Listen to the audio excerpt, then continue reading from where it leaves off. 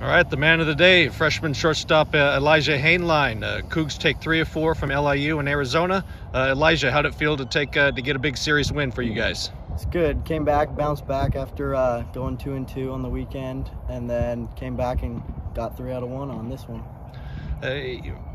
Cole McMillan, the starter, worked into the middle innings there, and then gave way to Connor Barrison, who came in and brought good energy. What did you see from Connor Barrison today? Just coming out, throwing strikes, doing his job, just coming in when he needed it, and threw strikes.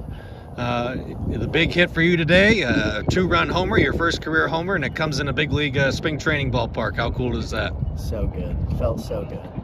What's been your focus like these first 2 weeks in Division I at a Pac-12 level? What's been your focus? How are you showing up to the ballpark every day? Just learning as much as I can, soaking in any information that any teammates or coaches give me, and just learning the game, and then stepping in when I need to and playing my role. Who's a couple of the veterans that have helped you along the way, maybe helped you slow the game down a little bit? Vandy's done a huge part in that for me.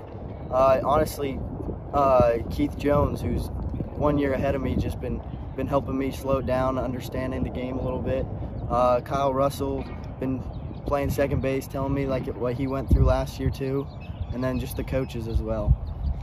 All right, Elijah Hainline, first career homer, and it comes in the home of the Seattle Mariners, the spring training home of the Seattle Mariners. Congrats on the homer, congrats on the series win. Thank you. Go Cougs.